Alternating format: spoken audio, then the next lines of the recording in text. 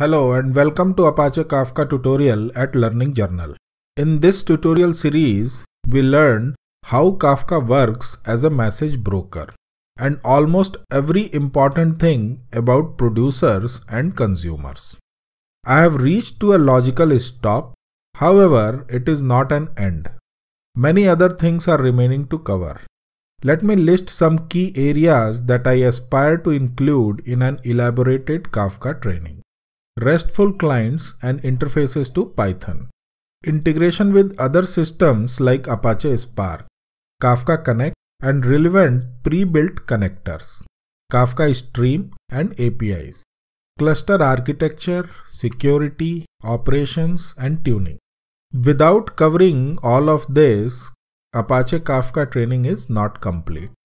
But as I said, we have built a solid foundation and reached to a logical stop. So I am closing this series with a hope that I'll be able to start it again and cover some more items. But before going further deep into Apache Kafka, I need to diversify into some other subjects and develop some new tutorials. To be honest, I haven't designed this series. It somehow evolved automatically. It took 10 weeks, and since you were watching, I was getting a motivation to create more.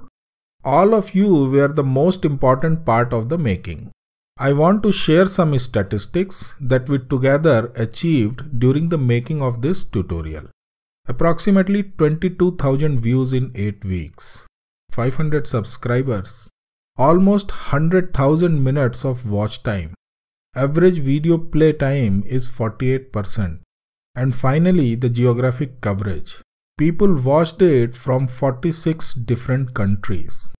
It was a deeply satisfying journey. Believe me, I'm talking my heart. Thank you very much for your response and support. Learning is awesome, so keep learning and keep growing.